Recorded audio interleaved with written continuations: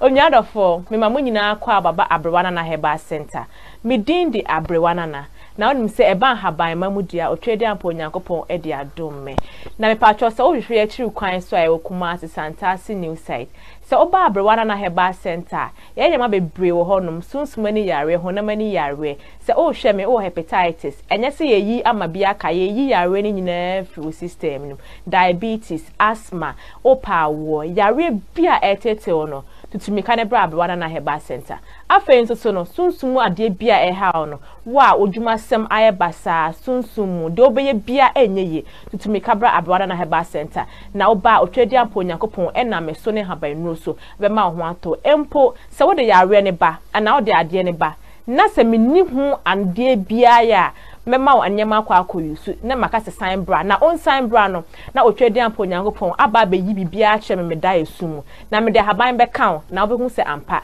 eduro e wo honom afen so ebia wo hwe me echichi we echiri untimi mba ya stre ya ye wo oils a ya ye bebre a wo de stra de for favor awaresem wa odwuma sem enkoyie nyema ankoyie ye wo oil ene ne samna e wo hanom abetimi ayusu enyema bebre wa Abrewana na Heba Center wa opa awo oba ne se sunsun bi na ye wa ye ma wo sem na ne oil wo de kostra bibia be ye kama se opa ye kira kwan a ye wo kuma asantase new site wo de ye kira kwan enye kra enye we kra faka na bra santase udru atwema kwa ngoma bank honoma ka se oba Abrewana na Heba obia do beba Abrewana na ye telephone numbers ni se wo hia ya betimi afresi number we so 0249985916 and I say 0243365662 baby bia owo bia no freye na ebeje oso Abrewana na we say wellness through nature.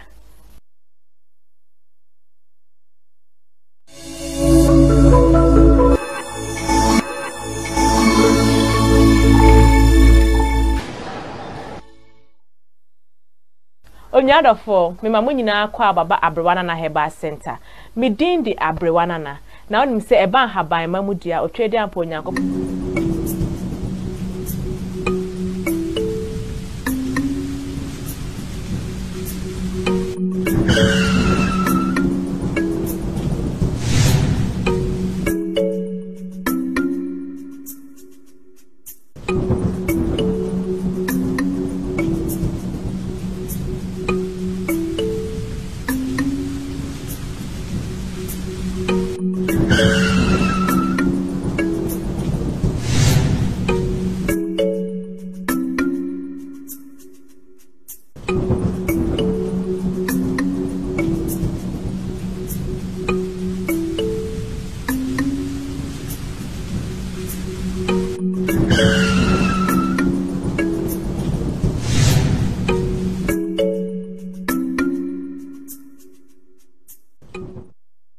Aqua Back Radio and TV. O show me a TV na mom uti o app no so a.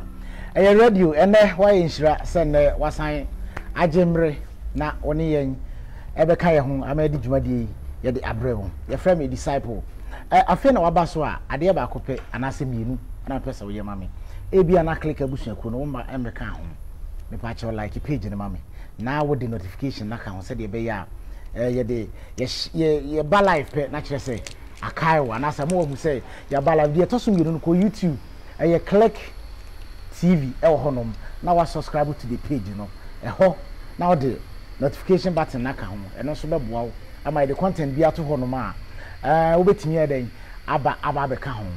ana sa wo benya ahwe no entem so the to so no show no demo live enti ene ma wo comment no enkoso na flu na eba ene meken kan comment ni biara chese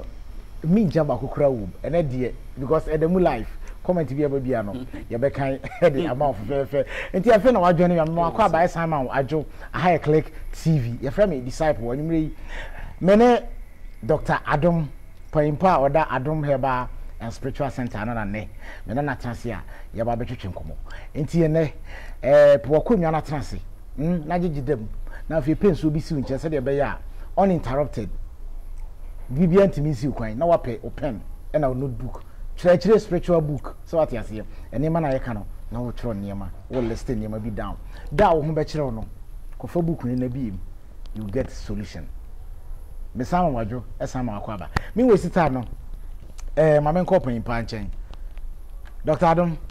me wadwo ya am sama akwaba nso ye hye ya che me adom wo mpombo ko de ya de twedi ampo yankopon ase ene ye behwe bibia afa live ene de holistically no ye fa live na ka se si wo no e free esoro e de ba bepem asiesi team ena na ye ba be discuss nti na de afi na wadwan ni a you are very lucky to watch this show today because ye nwie no ubenya na yema bebre e de afrim ene be bebre na e besua dog yo ene am da bebre na kwahye hia me hu wa chese yi shi ya che ogada long time ka se wa fly yo brothers let me shiro okay ya men ka won ya me omo nkwa tintin sa so ahwefo o hwe bi so ya me won fi adum nkwa adum amen ya me obi bia pomede ya me ka se bi o wiase a o sa de fi ya me ho a momode na se nkwa tintin okay na apomede ade dira me kan sa de bia o so bi o a o ba se ya me man ba ya me man ba ko se bia o wari ya che eba na bi mba nti na dwun se eba na dwun owoso na owoso but when say nde ya me betumi da amon okay nde ya so betumi ewu bojo wati asi metiase pa anase nde ya odemo wi a nde ya betumi ayare akadem nti se u bisa dia bisa apomedi ni nkwatinte fama faka dia o hwe no ho okay bojo wati asi opa aware a u bisa aware finyame wa ha u bisa nkwatinte ni apomedi ya de eda ka ho disciple we are seeing on it na de bia mesi ubisa dia no ubisa apomedi nkwatinte da aide a support dia uhia no uhia no wanya no wanya ni nyina bom da ka ho anti ye momodin say ye momodin ni ye hwe nyama yi we are see we are see you pa we are see you we are see dark very very serious anti ya me adum ade chi upe na wada wonyame ase ya me ase bebre ho a ade fa na abuta omoni bi omoni abuta na abuta so ewie nkunimdie abuta eye yamso uni abuta undum so miame disciple emra wo wo ti asasi so pocho hohu yameda David but woni say eme wo de and dey megidi ya nti oso unya abuta na wo de sum no na wo sum na no behu se na ati se na obohu se yame wo ho no se na obohu se yame wo ho na je se wo ya de oso wo tie dia yame obekan ona oso obafa so ade bia yame si menye on je me si dia adwuma bia o hye wosan no waye ni yi adwuma bia o hye wosan oso wo ye de wo so mi na wo ye ni yi a yame be hira wo mpo wanye hira no wo asasi so wona mo betumi abenya uba na wona mo betumi abenya ko sabra me no ka se sabra me no ka se bebe omo nana mo eye bone bi tu ho for now omo ambaye no omo bre me no ga so omo bre pa adenti omo nana mo eye nyama bi a emfata editi obi no wonsusu asenti omo nana mo a omo aba for now me no ka se omo bre ejuma be na omo ye so muso abrabo bo pe na omo bo wo bo bra papa nsu ebra no omo bo onsi so omo awale awone mba ni na afi nya bi a papa onye easy nti ko maka chonse yami omo bi abutar na bibia yami da hye wosa so boye ni ka kan bi before me ye be buy ye net ye be discuss no ye nhwe omo kasetia ahaban eye hips apa mi da se bebre omo kasetia ahaban efa ye sabi ye nuanum asofia nanda me ne wokati asofia so omutwa mo na omo aba Dr. Dum say Dr. Dum pese musia ahaban ono wanchen Dr. Dum wo spiritual soup no oye no me pebi adware no me eh na so wo de na wo de den o se a me so pebi adware pese me sunsum ye din favor no me nibi o me se me ye sofo ampara ibu o so ye apostle but ni favor na nkasa de enibi onibi oho sene ne nyame mfre no hono ana afre no yeah but anti na obama so ya di we twem your bibi your friend spiritual scanning ye ma obi biara oye dwuma no koyi ye ma obi biara o just asiso a obobra ebe no onsiso ema no ni metifo nyina edi yo abrabom on de me bi ejina na ogina ye ma obi a wa yare sabi okọ hospital kase mesin de apomudi ne embaye edrube na onom ye nso on tiapo ye ma obi a oye sofu apostle kase pa na sabi osadi hia ye ma obi a oye sofu pa but members on omu yedwuma no and so omu ya omu aye asoro no omu nju 10 ye ma obi a sabi opaso hu se den na ekoso na abrabom na sabi busi no film no po ebusi no te sen apostle yin izo uti wi asesu unim wi ase ye sana mbeka no uti wi asesu unim wi ase nti ka choso se papa wo sopo wo se opa me sopo ni oye ni bi yi so se because you say mumu ya ha nyanga se mumu se mumu ya ha me say edem muze ni mu ya ha very good ojina so dem na sabi o kanya mi asema mumu se ono oye light remember see me go to be apagya na hwo nti opam soap ni ni oye no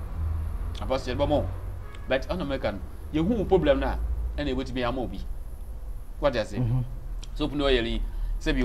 e wo se de bia wo je bia wo frɛ a wasabaka okay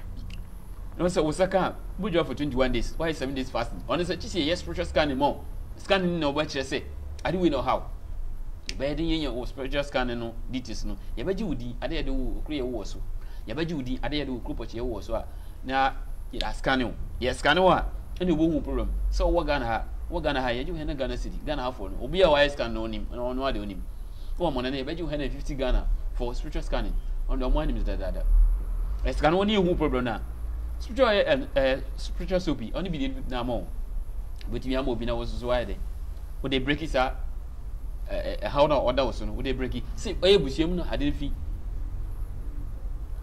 na wo break it it is of no make am asemi asofu omo anso na mo ka chem sabi omo chirifo na mo chitafo say abanye but nda omo anso fa ase ba baji ahaban no rekadi juma so ajase enti adin de sabi ye bi se omo asem say adenti wono papa ho na o papa sabi oniska na wo benye ska ase o papa say ebupo mba wafem because we iska o benye iska nti umfa ebumfa ma van samfa so wa sofu obejino hama o papa anambwa na ye asorma no bejino ma kwala sana na se dota nti sa akwala no onye do no ye na sabi nsunsum ye dia ombu ono sa na wo kire nti chese ti o pesa ni sunsum ano ye den onye di se na be wotu meji aso di ma ya de peti nko okay oba ye bon na mom no wo ye sofu be bi se adana wo se wo chirifu no se aban ye gosi woni se haban nyame nko na oba haban be wiase good na masa ka chense nipa bia mo haban masa ebi sense me sren bebre wo malam bia wa bo haban da na wo hu konfuni bia wa bo haban da na haban nyame na oba haban utebi nyame na oba haban abofo nyame no bia ne ho na ade ba kon se kwa nipa faso ti haban no ono ma ade no koye bosumasem kwan ben so ane na mebe na me di fufu ne be wonim enye na ntwe fantu fom okay na wani I say ye dey agro be ofie na o tumrika bo fom kura be pra ane say okwa sabi omo mo ti se dro no omuguma ahoro bebre ebi si me konfani obi si me adunsini obi si me abusumini che say omo abu ahoro na mu no asoyi bi wo kwa bo say nipa no o start bi no si wo sa start no edi ni ade yen say otwa moja gu ade no so wode omo de yar fo ba ho a obi yar oyer mo de ba ho a no otwa moja gu aje say obaji edwan na say akoko fita nyama bia oye aboa sabi obotum aya de bibi no a che say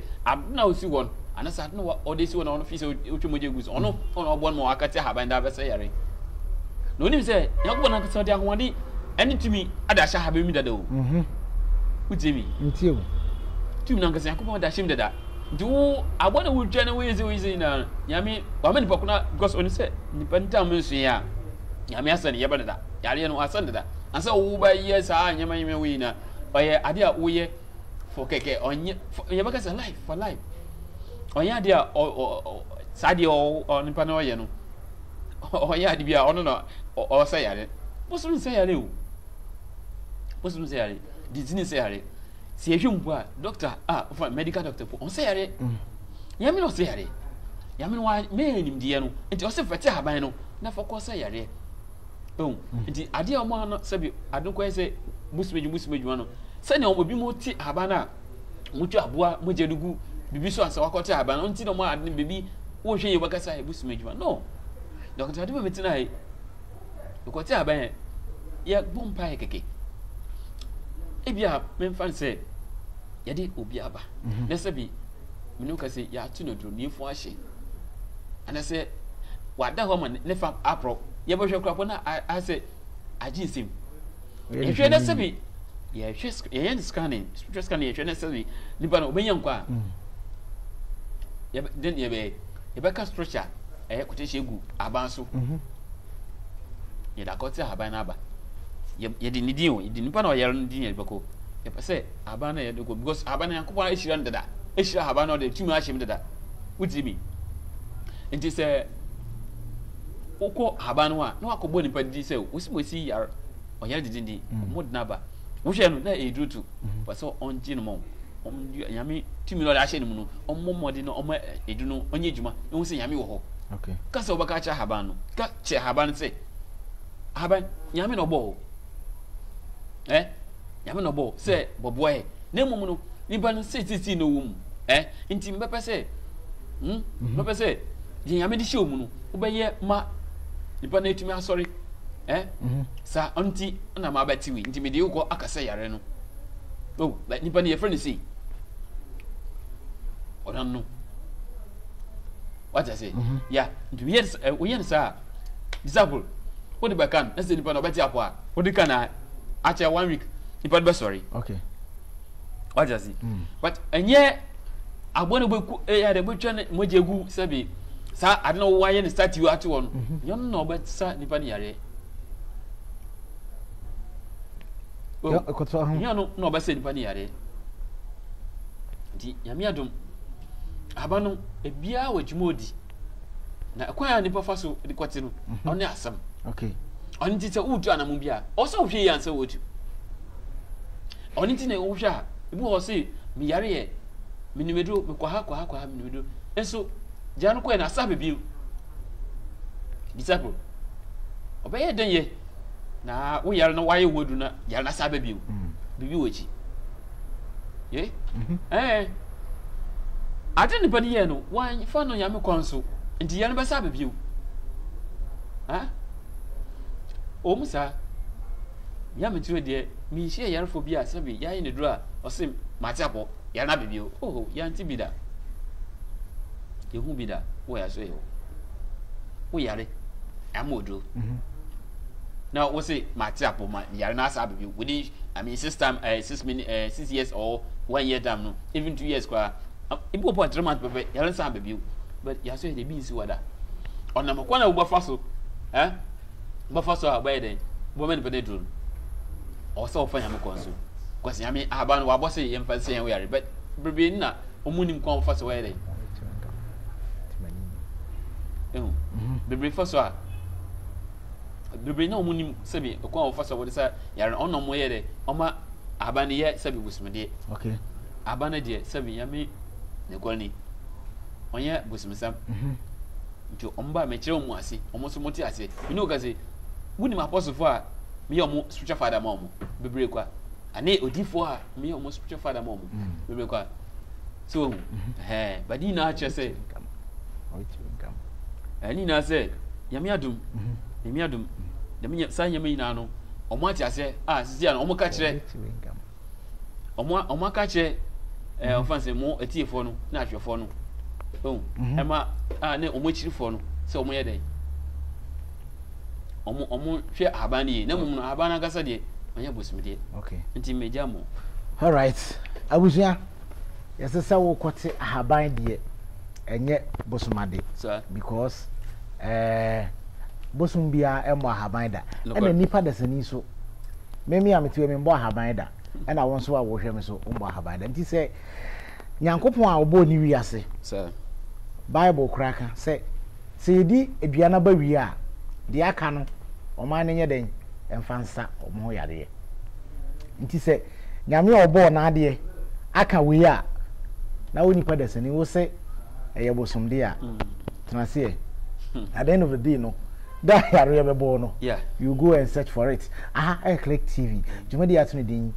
spiritual drive and the disciple matransia many Dr. Adom Pampa oda Adom Herbal and Spiritual Center no and ande yatransia ye de ebreo enti my messages no and the comment no enkoso na embra na na edemu life ye bekin kan nyina e de ama obaso a na wa share said ye benefit no ma wunu aso benefit from the program because and the ye be kwakwa discuss no very very important and very common so and no na ye e ma show ni very good because niam na ye be kire no en hye ni akira na say eni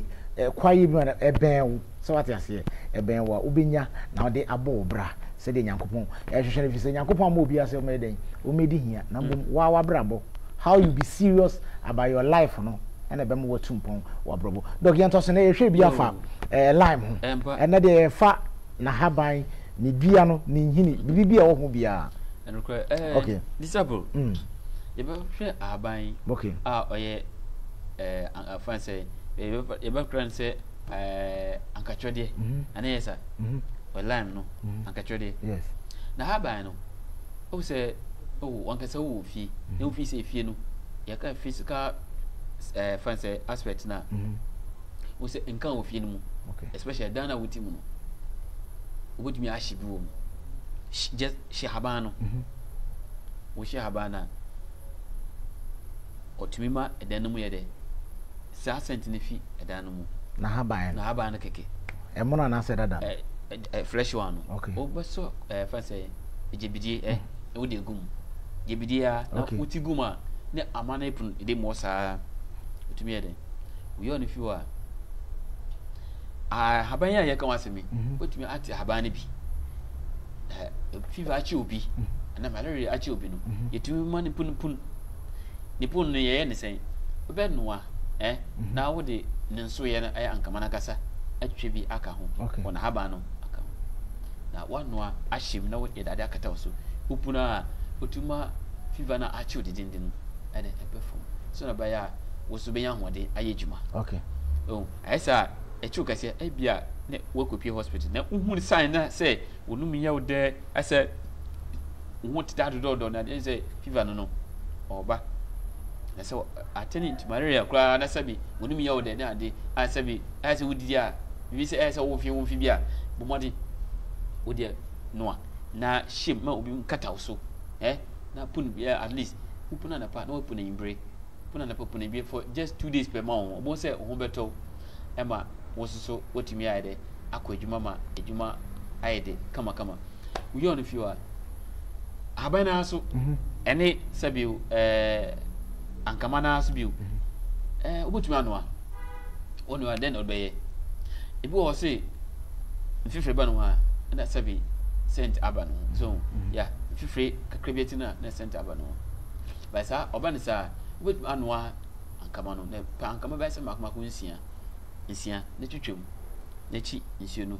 fagum chi nsia no fagum na fa na kata so wo ba no a bo mode we anya ade a wo ba benom nti opa na wo ba horo ho wo se wo ba no ade na wanom dia so make sure say wa at least 3 times yeah but we are ade wo de bed wa ba nti opa na say baby o ti ade na bia futuro ho a butumi ahoro ba ko bi futuro ho a butumi ade ahoro ba ko bi say na be am futuro bed be fi ho okay na wodwitwa ba ba ko ma ko mi sia na sin son bi ebegum wotwa na wachi nso no de no akata so ya mi adum wodwa wo sapo no se mi na wie no na woda na ade ahoro ho okay wode we ye nsa ko se wangasa unti sent bia wo ho wo ye wode ye nsa onu a na wode kudware sapo no se mi na wie bia no eh onu no wa ye nsa page won chen na woda ahoro ho se na ba ya nkan na be firo ho ankama ya na haba no so na aseme yake ono so enya sese bi wode horo gaga na sebe na wode horo a ya baba kan sunsun mu asem but we ye dia wode ye physical problem when he was bia wo shatare wode san ho na nka bem ye wo bebre ho mente bebre wo saporo no man wo bebre su wo saporo no so mo shatare kaka na free o mo a hey papa untimi hwe o mo atare no anase untimi fa wo hwene mbe o mo atare enya san kitwa enti onu asa na odi anu be say 25 minutes abi uba no akata so because vapor na home no on score yejuma vapor na fima ase edro na honde ne city ti o se wakata so nya de wo no na mu odi be dware o mo de fo wo hwuye na wo di sapon sem na dware bia bo se host na baby nti wo de horo a otimi ko fansa wonam ni mi okay so da baya e ba boa mesre we ya so betumu anu a yankwala yi omo fi school ba on fi agrodie ba ada on fi school ba na so on fi agrodie ba obetumi ya dai ade bi adware omo wodware omo sapo ne semina win wo da na hohoro omo James bia owo mo otumi hohoro ekum no anam sania fanse ankama no na se lime no nyama owo mo no otumi kum mwa bia owo honam ani asabe wo mfa woni hu obetumi ekunkum ni na sana ba ya kama na akwala nso nko yare because James no obetumi ama akwala betumi ayare nti o kodi agroba yesa bi seminar ontimi seminar bende seminar de obetumi ahoro de na mum saa ankama ya ka wasemi woni haban no ne ankama na kasa no da edesi won obetumi ya de ekum James ni ye tu jara sapo no omo sapo wia na o de na ya ahoro omo at least one year de grab 3 days bia na kwa ya ba ko bi eda momo okay anase se bebi o wona bia ankama na haba ni bi no but ubetumi ya ankama na nkasa limes no ne dua no anase ne fruit no onso ubetumi afa makoma nsia anase nson na wotwetwem anoa esi ho entam bia nkwala be fi agodie ba no wudwara mu wia fa so horo mo ba no ono a mo na face no at least be say 1.5 liter no 2 1.5 liter no 2 so na hwegu adim na fa no a wia na wade we ankama na firim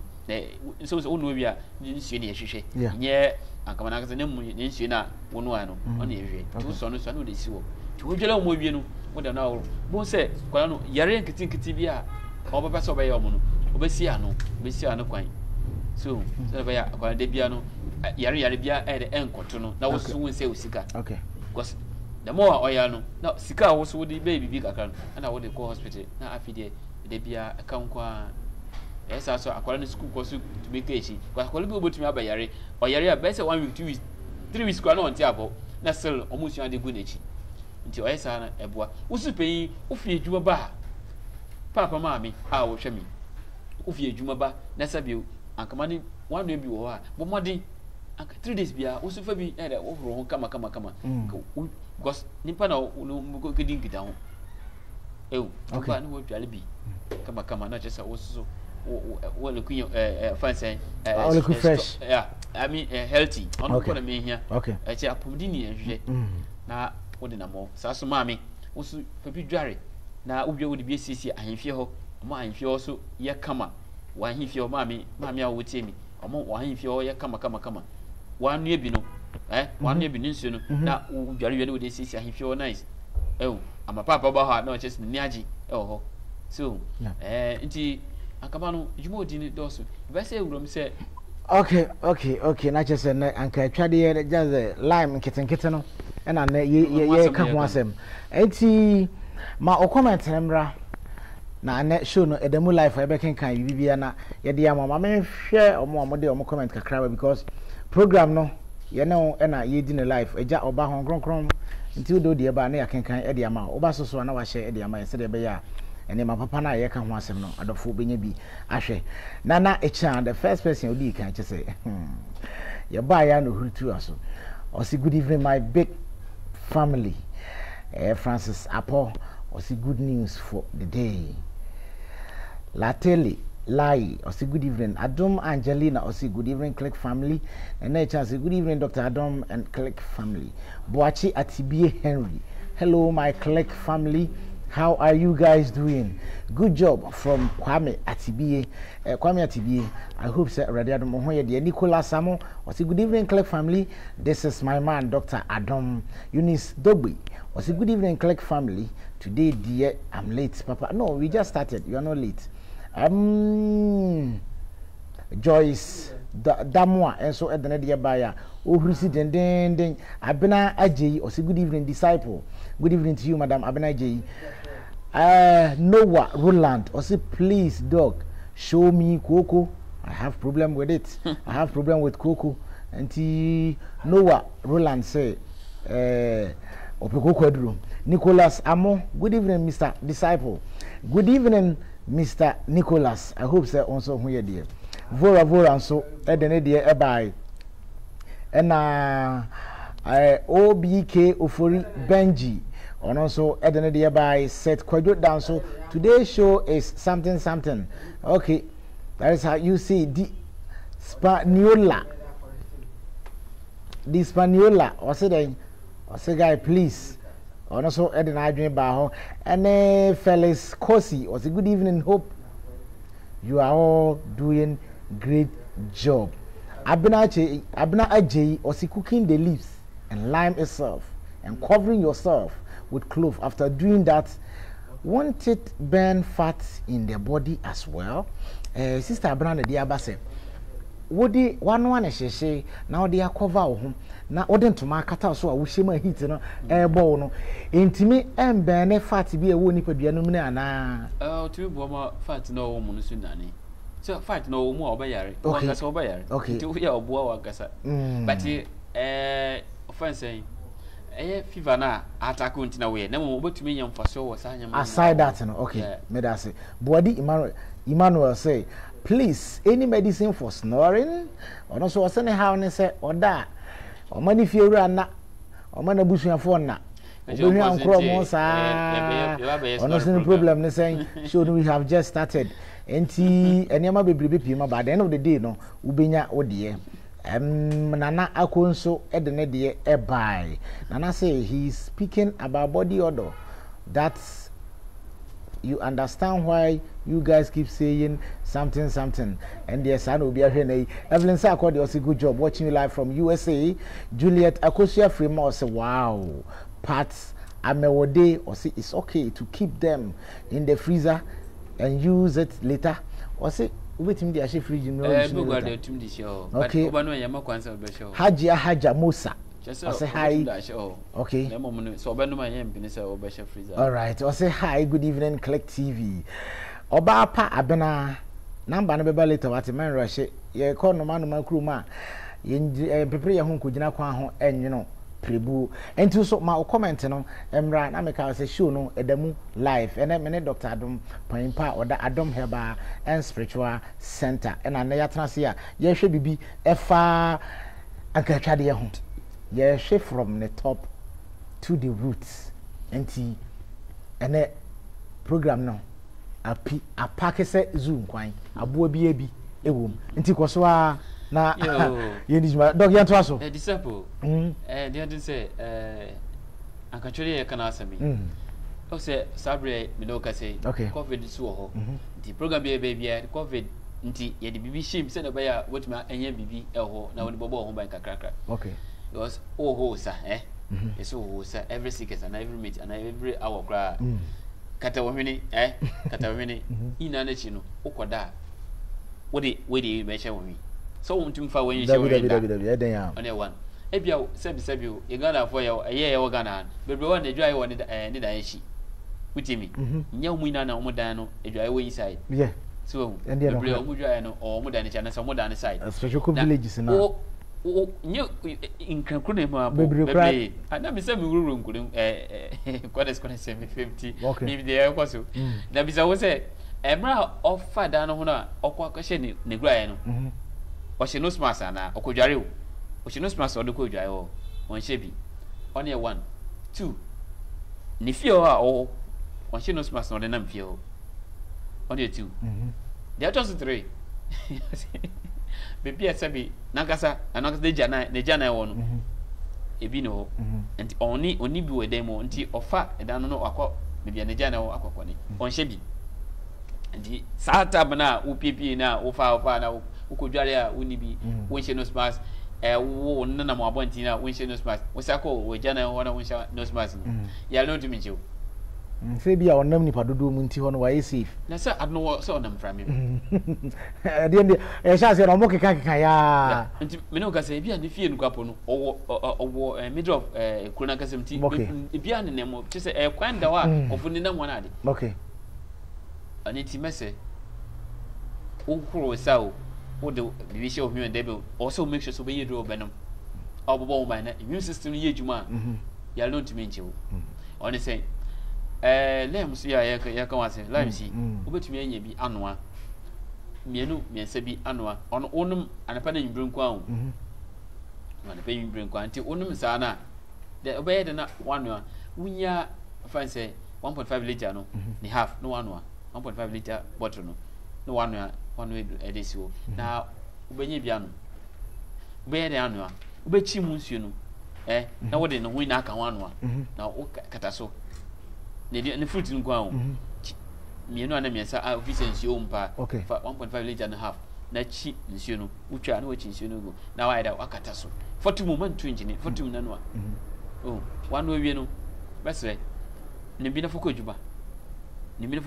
oboko tia ebi oboko kohia edwum because oboko nkita ho na ade obefie so a wo fi ho wo fi edwuma so ba no obehihia amanfo okwan mu nti uba se bi na se wasa anum bi na obe ende onuma num disposable cup small one disposable small size no ba kwa na pa ba num ba kwa yimbre men num bi train for at least 1 week time as one ba wunni won share anya busy pa dia 3 days bia sanka wonye bi num bohu se bia yare no ubati se ozia de abafum kra afi de ope obetumi jai na wonum sana eboa busi umim system ba se ne be ya mbo no kwapo se bi wo mu kra wonum na ekum no so ono otumi clear uyem bibia che se efi bia uyem bia no sa ankama no betumi ade eyi efi ho but ope ba akopɛ wanum de yi ada aguru uyem a because ye free bibi overhauling our feature form but you overhauling na ye ye de habandro de ye ebi ne ankama no okay ana obe ni sen onye tu a wechi mi so ne nsu nkwa no be hia uchi nsu na na wa ye uchi nsu no me pe disposable cup kese no nsu na for one back na ye no wom na chi anka che nsu no fagum wo na owia wa ye no wom water no wonuma otumi ede oye overhauling ohuru yem ti junso ba junso na pattern na obako ni na no wo se uyem fina na eyi no yeah at the same time too any fancy you can simple infection bia o mun obetumi ade eyi ho fio so anti bomode na nka wunya obetumi aboa ma ahwade a sebi wo hwehwe no wonya yes ade o se covid ni oye hu nti ese kaka wo so bobo ho ban se o anka twede de mama ne mparo e wo kitchen ho so kajode o mama ne mparo wo kitchen ho so unya miani bia na we chiegu cup na wa fa nsuo be se disposable cup no disposable cup just small oil kesen ba ko why no nsuo ndidi and so warm now they gum no they gum wo de no wonum ba ko at this week time and so 2 weeks time no wonum ba ko ti aboa pa se obotumi ayede eji fi bia wo mu mpo ade e phone poison se poison bi na che se akomu ebia ohum ye na okoshi okomu a ana meka ohuma ojim frama na ade ekomu a obotumi di hawda bro odi obotumi di hawda bro fanse wo apom di a oye san onuma otumi hohoro efiri ho ankama no kwa hwinka ho onuma otumi hohoro yeah just ankama tupe na ye no warm water wo de try bi hwe da kro anapa tutu no waye bi that is obenom with empty stomach anapa tutu no waye bi yeah wankasa on bo ba se 12 kwa na wo se wo liku flesh yeah why different just nyama obayi firi mu no wa ba hu na woni minimo lamps ya yaka wasabi sabi o pese we flames fi wo ho a flames doors wo mo utumi ensu on say we use say we lamps na di su mpa ba say 3 oh we chichegu adem ye Ghana for the in masa bebre ni masa wo uni masa na bia anwo Ghana ha wo chigu bibi na wa hotu ensu no wa ye no mo taka na wakosa anapa sharp masa bon ma fa hwinka wo de ye no nkwa wo kontakt bon say frames bia de osisi na obeba down lime wa pensu a dede na wo de wachim de egu no apɛ bento a keke na de akosa papa won fa hwinka ho ya a week bia no me saba ko bebia mo bia o say make sure say benje she bag mu metu isem tu kwan a o say benje she bag me metu dai ko yedro bia me ko a week bia make sure I say o say mesa na de bia no e dem ko oye sa otumi yi yare fi mu na wo so de bia no yare afa na yare ebi nchi woda me no ka say meti mpa mbo yeah flames na say ba sisi ma na e ko so sisi yare ne ade na me che say se wan yes a obetuma flames ya obetuma ma wa yare ono aso betuma ma sabi yare kese bia bo wa ko so bo say because flames ban sa otuma vents na sizi okay etisa wonu bisa ana sɛ woyɛ bi nom a ɛboa saa so woyɛ bi saa otumi yi saa frames mfi wo sisi mu ne ade mpo wodwendwent bi a frames bi aka hyɛ wa na sɛ wo nante kaka na wabrɛ na ade saa nyama nyina no wota sɛ bi a ɛboa okay na wo sa papa na hyɛda pɛ baabi a wokɔtɔ to go a wabehu sɛ na ati wo hu frames wo bɛyi firi wo na bi a wo yare sa wo yare de wo yare na mo ebi wo sɛ bi wo mu ade a se bi wo dia bo say yes ni na baba down okay oh the friends wo ye firu ye num e bi wo say sabi ye fi ye jana mu o bo say yes we flames yeah iti o ye sisi dru pa oh okay lamps ya lamps o ye sisi dru na wo ye lamps na se o pa se o di sisi dru bi o sisi ne pa dia wo ye lamps na ka wa pa ka dru kakra pa asanti je ne kakra for sisi drone no ndey brace a wo hwɛ me asante general de nketenkete na okay se ndey bro hwɛ me a doctor do me say ye nkyerɛ ade a ɔde ha ɔbɛbrɛ ne kyerɛ ade a daakye bi ɔbɔboa ɛbɛboa wo so wabrabo ɔne nti ɛna bebree ɛyɛ dure so ɔmo nkɔ monim because of ɔmo nkyerɛ ade papa a ɔbɛboa nipa dasani so ate ase ade a ɔbɛkyerɛ a nipa no ɔde ha ɔbɛbrɛ ɔna ɔbɛkyerɛ wo me no ka say me sɛ daakye daakye atembo enti o se me kyerɛ ade o se me dia me mesua me de adwuma ana me de kyerɛ dia wo ya ebo amanfo dia obo amanfo ana me de kyerɛ o se me to sidro ane yare dro bebre ho na mum we me de kyerɛ o nya me hwe so ibo o dro no ba ko ana me nipa no nim me am no ka se na sidro me wona horo be se 30 enti me mo ba ko se fasa wo yare wo sisi ya fasa na ye den na wo to na ye den ah menti asio ade abani bibli ebi te fa fa se sa ankachode ya fa kana haba ni root no na fa sa diabetes what my na would say diabetes but uba mo diabetes do mak ba say 25 betumi ayi ma combine together madam ni pa se na mo hia diabetes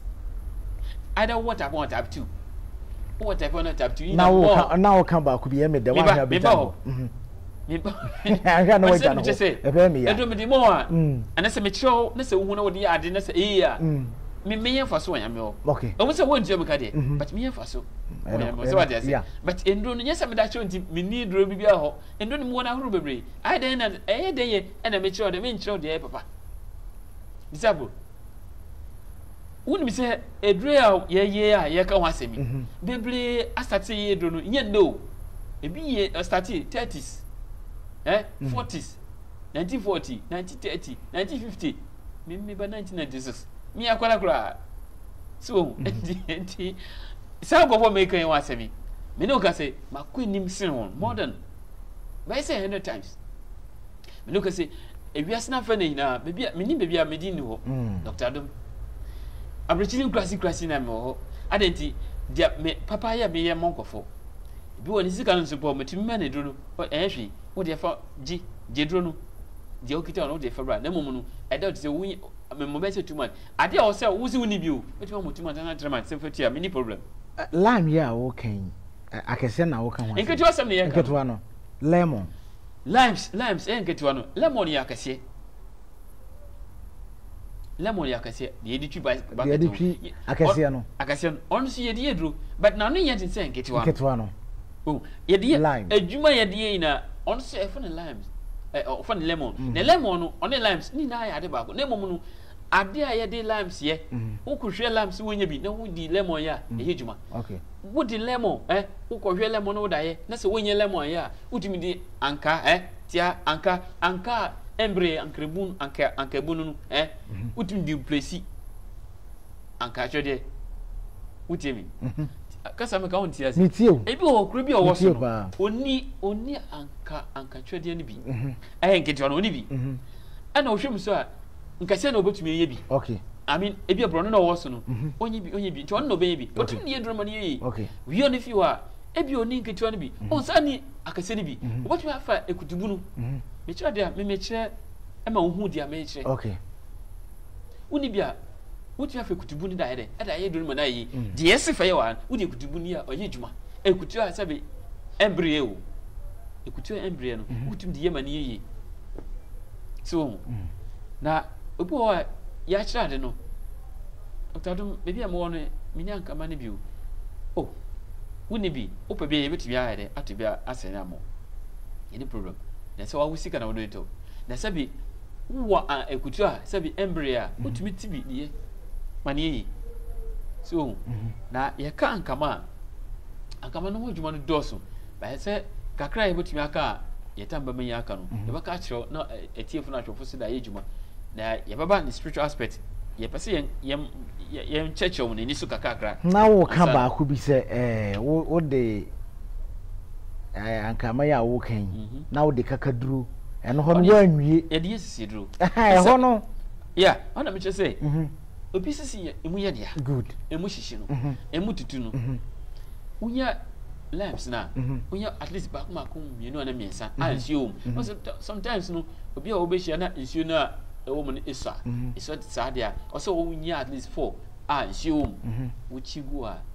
papa unya afanse wo akakedro wonye bia obotuma fa asante jeni na woda aide aka mo na emienu okay what is that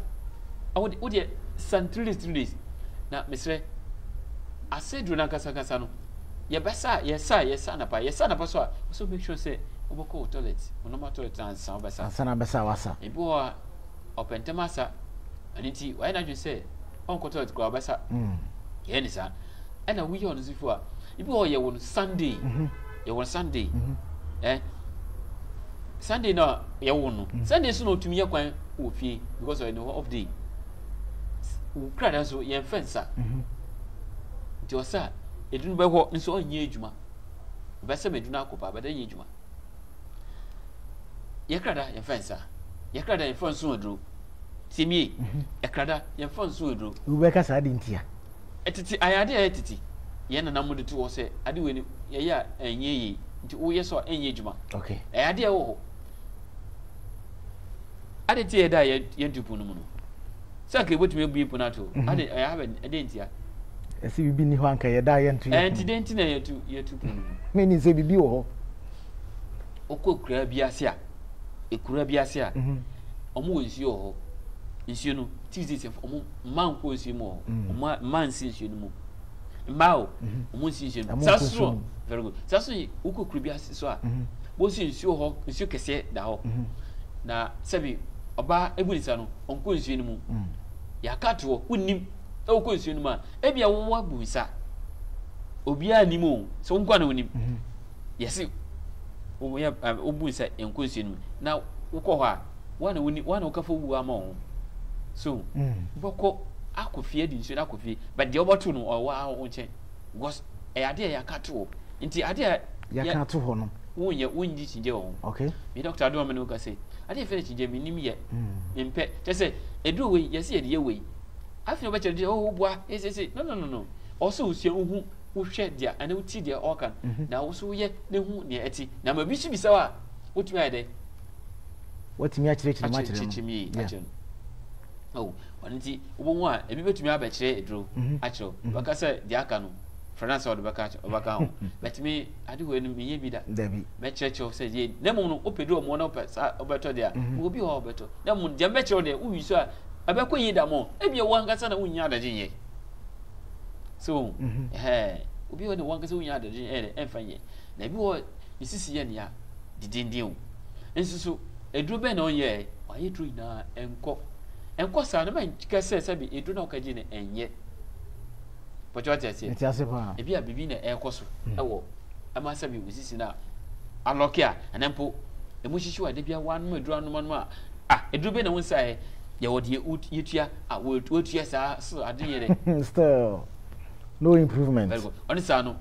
o ka chemia me kan cho say jedu wo mo me ka say yes spiritual scan ye hwa ade onam so a ade we ni bai okay yeah e bia me no ka say ejuma sem uko ejuma na nipa na otown no ode bibi gu o chair ni mo na se ugwa no utira so no ana we yes a hawo no yi fiwa e bia ensa ebi na to do I don't know she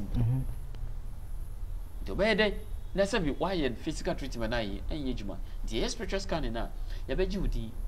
ada wode wo ikropoche wo so ni scan wa hwe say abrenti we oyare edro be na onno me hospital be na onko e but still the hotel na oti me pese mehu ade oye no tie sa na ya da haba to sa edin na ukru anada ye wo no adano ebi wo dwada na brother by time say ka say ada do wa na obi akafa 24 June 1970 1960 na no onye sa na ye ye peda no ebi ye dwada na brother na ku ada na ya oda na ye hwehwe ana ekuro no so ebi ye wo Kumasi suyan bechim ebi ye wo takwa ana say e wo nkra ha Accra anatama ana ye hwehwe na ye da ye wo scan na mo ye ya na ebohu say bia ade ye wo no sana efria ebi mpo na me kasi wanko so waka fo bia de na nipa no di sisi yare ato so obey dey hu oji si yes kanu ansa ye hu problem no so ebi o yare na wo de chima sa one year spiritual scan obey dey hu say ade we na oye so o si ye hu bibia de fi bibia wo root bibia e wo root nya di abanku na wo root bibia wo yas bia wo root owo dia beka say fapim bibia onam so ade de baaye because edua ni root ye ade a otwe ebi say ni tap root n bibia otwe ni sio di man ma ode yere ode yi sesa tap root ni wuzi a edua no besi ona ono awu nti ono otwe ni sio di man ma ode ye pom okay yeah nti ni pa de sen so obia ubeye ansa awama sabi obi bia bese okay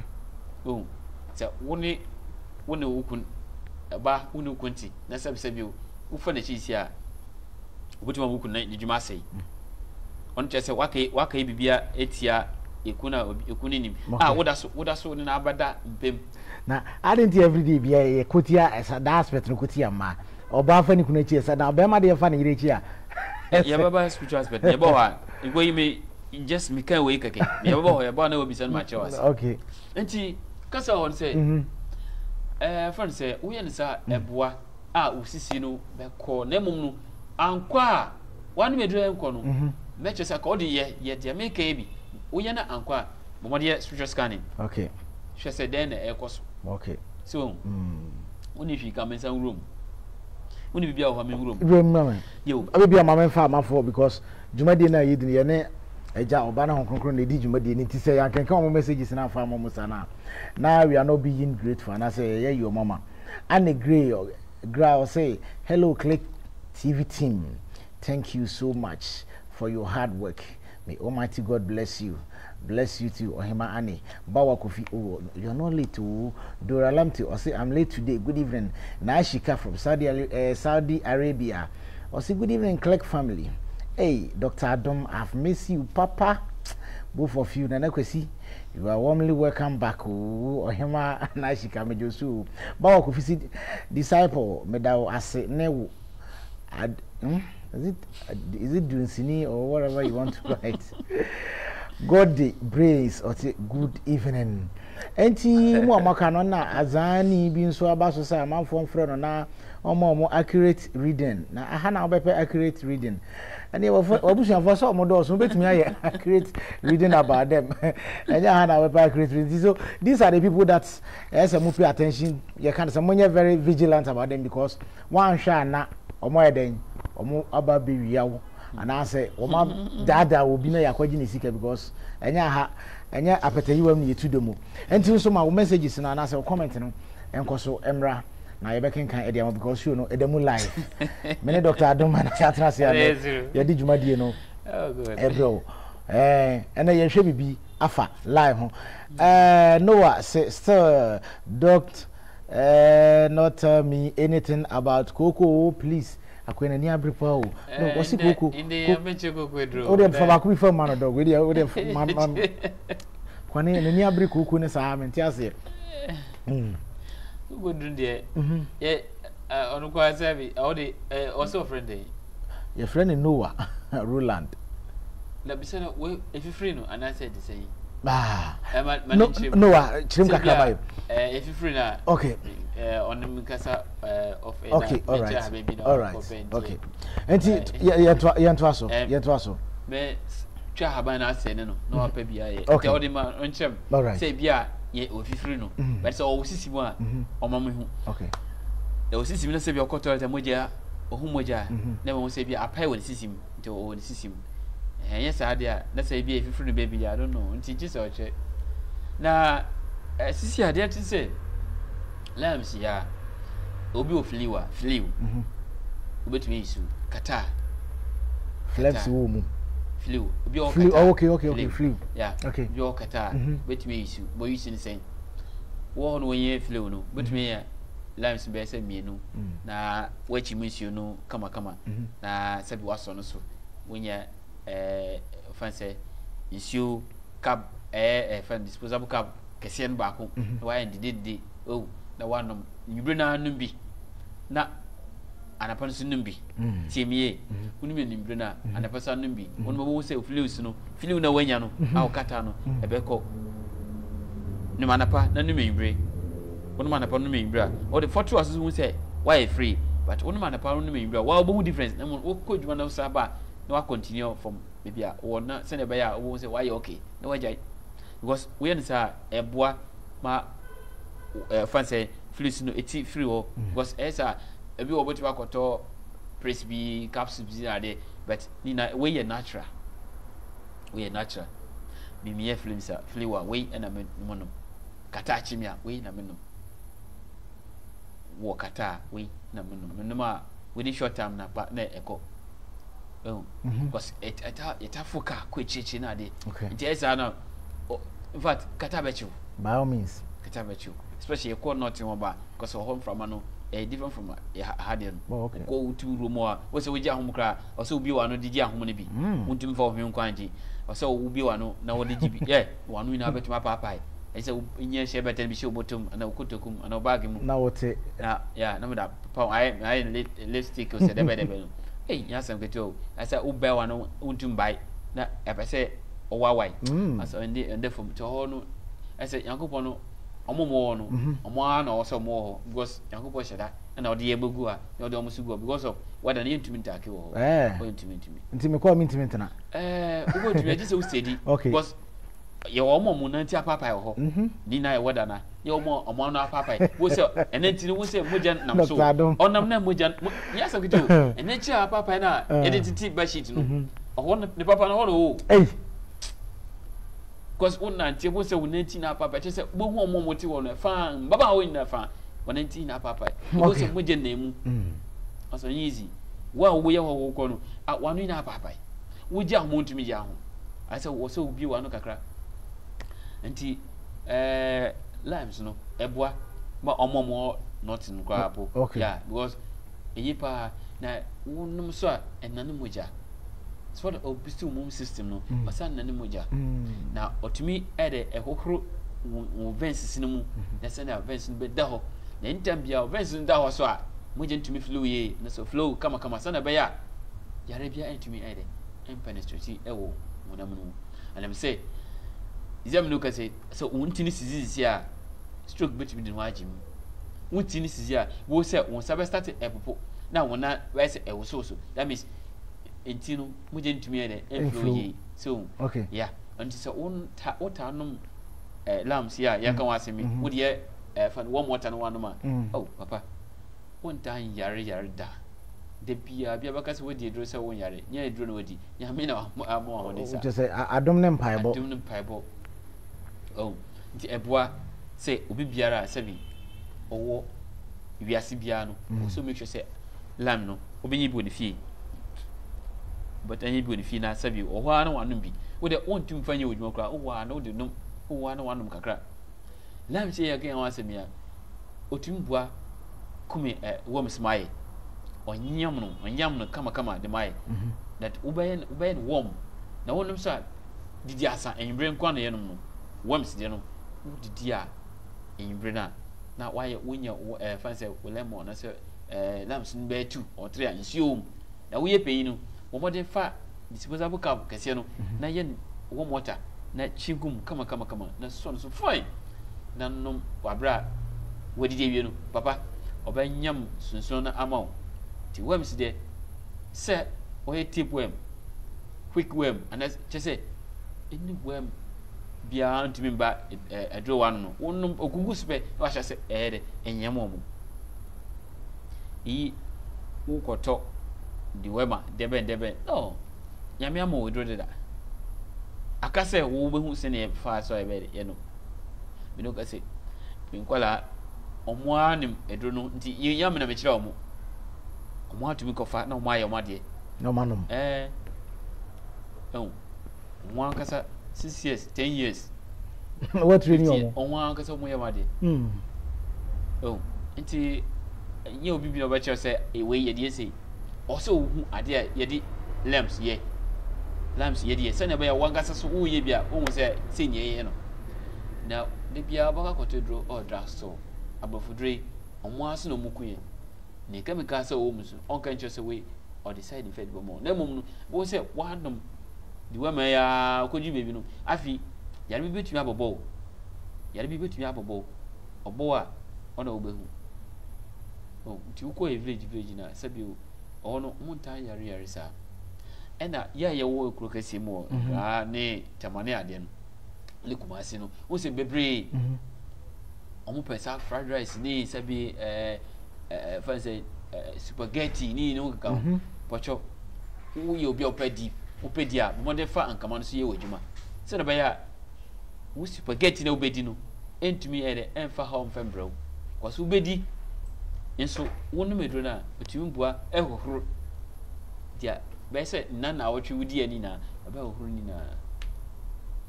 ne se unye tu ansi o ma no chichi egu ade fancy ada bowl bim na why warm water no ne dodo wo de warm water wonya dodo fancy disposable cup ne kasi ne bakwa na wa mix it what am missing fancy lime no ni she no na why de wa so no so fine papa wanom de wodi na watch no oba clean na afio because wodi me wadwe say e feel system no da so disaponya ma o wiase o sa anka ma yase me ke nkofum fan so ya bibi o yeah ni yamra mbetire say you don't know anything infection bia owo ni pedem because we no friend say lamps here who say infection bit say mpem nkita hundi friend say if it say gonorrhea na say white ya otumi bua etriti and this is a one kasa woye yeah because o infection drew lamps here infection drew betumi ada anum ada akio sa ya re nefiwo wo yo ba pa mami wo de wonya makmako nsia na wo twitwem fa na wo chichi nsuo no so fine na ye no warm water wo ye no warm water bo mo de fa 1.5 liter no water no baako na for no a manu twu wodi si ja so manu huru kata so tabi e beka se no edo bia nu a kata so we ye dra oba bonom bono se we nya o pot na obenua na wanu awie na abi no chimienu na fa half no be si no pocho okwadwa ya na wo de kosisi ho mmo bia wonnom a obepia mmoa na aba ba wo ye oba asam no meka wonno amfa hwe ntu no kwa na benoa wo chimienu no wonnom half no for disposable cup ketwa no cup ketwa no man paper ko yimbre bako wonnom na within 2-3 days iko no wo se obe for se ebepie if you sabi wasi wontim fo ni hu but mo say wodi dia wodi sie e ono a mane wo bottle mu wo nti wo ko dwa ya na wodi sisi wasi so wo ye nsa ebeboa aba wasi ada ho kama sabi set bia na ba ho e ho be chisa kama because oyi yare no na ho so de wo okay wo si de ma ye ka wo si a what dry bo bia no a obetimi abe disturb o abo na kasa no ni we lamps ne pampa no nti onpe oh okay yeah nti ohun pe ono apa be dwane na mum no o de be horo ekum no onye easy okay abusia me Dr. Adom na ya transe a ya hwe bibi afa lime ho nti ya fe na wa join amema akwa aba eba Click TV spiritual drive show disciple matranse na ya hwe bibi afa lime ho ma me hwe amanfo comment kakra because and I promise say comment no enya dia meja ba kokora wom edin bia ba me sha say free hanom Gloria Segla or say I'm really learning. Oh, thanks dog. No, I say Nikoko or say dog say Alfred Jesus or say good evening my people. Now okay, Onyam Farmer into the later. Anas Mohammed Salisu say good evening to you all Click family. Pinto Cyrus say please can he repeat the diabetes medicine for me?